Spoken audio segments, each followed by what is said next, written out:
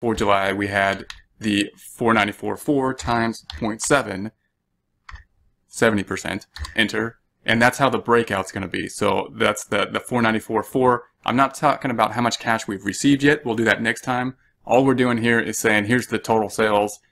Here's the portion of it that is going to be on for cash. Here's the proportion of it that will be for credit. So we know that we're going to collect this in July, of course, and we're going to have to determine when we collect this based on the problem, what the problem gives us. And in this case, we're going to collect it all in the following month in August, and we'll take a look at that next time.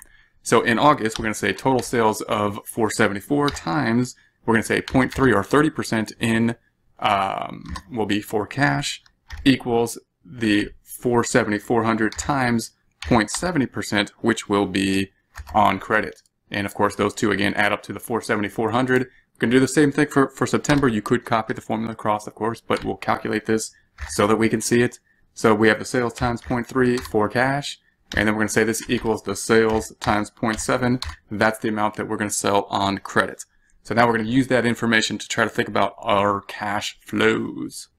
So now we're going to think of our cash receipts, and if we think of our cash receipts, of course, the amount in July that we sold for cash, we're of course going to receive in July. So of the sales that we sold for cash, the 30%, we're just going to say, yeah, obviously this 148.3 is going to come in. I can copy that across, but in August, we're going to say this 141.120 that we sold for cash in August, we're obviously going to get the cash in August. That's going to be the cash flow.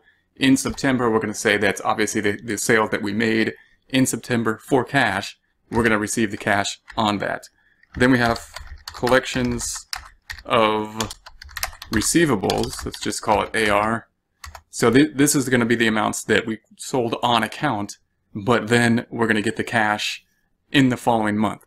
And again, you could have some problems that are more complex than this that would say that we get some of the money in the next month and some of the money in the following month and not have all the money collected in the following month.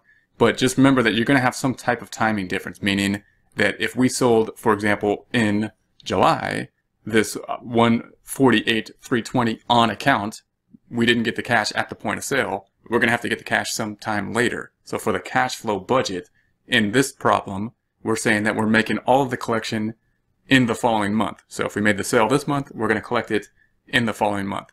That could be a fairly simplified model. It could be simplified. That could be a good thing to do for budgeting in a simplified model. And or we could have, you know, some more complex models saying that we're going to get 30% next month or 50% next month and then, you know, 50% the following month or something like that. But in this case, we're going to say for August, I can say that this equals the sales that were on account in July. So if we made it on account in July, we're going to collect it in August. In September, we're going to say that this equals the AR collections, the cash we're going to collect from the accounts receivable is going to be in September, the amount that we sold on account in August. And then of course we have this same kind of issue. Well, where does July come from? Because I'm only looking at the quarter and I don't see anything before July. So, and of course, where do we have the information before July? If we scroll up to the balance sheet, we would say in the accounts receivable, we currently have 342,248. That's going to be the number that we're going to use because that's as of 6/30.